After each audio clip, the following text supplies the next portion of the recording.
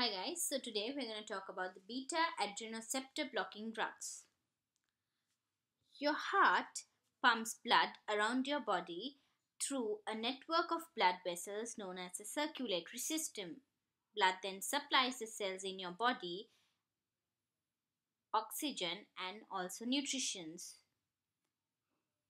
If your doctor has prescribed beta blockers, which is propranolol, metoprolol, because you have an abnormal heart rhythm or angina or an heart failure or had a heart attack. Beta blockers work by blocking the acting of hormones called adrenaline and noradrenaline. These make the heart beat faster with more force. Blocking them makes your heart with less force, which reduces your pressure and heart strain.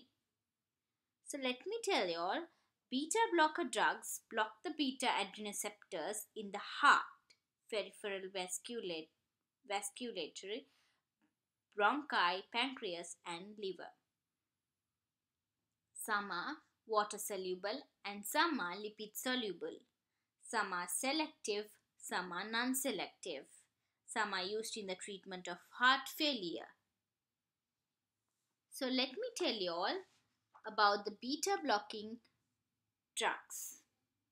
Propranolol, carvedilol, metoprolol, bisoprolol, nebivolol, timolol, betaxolol, levobinolol, atenolol and nadolol. What are the clinical uses of beta blockers? Hypertension, angina pectoris, myocardial infarction, antiarrhythmic therapy, heart failure, prophylaxis of migraine, glaucoma, tremor, anxiety, thyrotoxicase.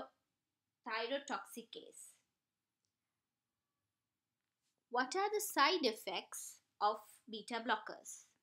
Hypertension, hypotension, bradycardia, fatigue, poor exercise tolerance and cold feet and hand.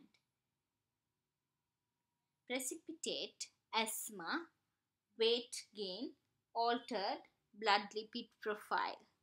CNS effects rarely causes impotence and sexual dysfunction.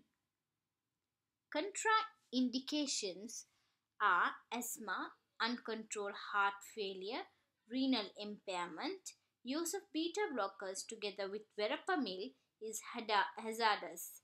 The combination is probably best avoided completely. And pregnancy. So this was about how beta blockers work and about the drugs which including beta blockers. So I would explain you all more about the drugs in detail in my future videos, and I hope this video was useful for you all. Please do like, subscribe and do not forget to share and subscribe my video, and I hope I will make more useful videos for you all in future. Thank you so much.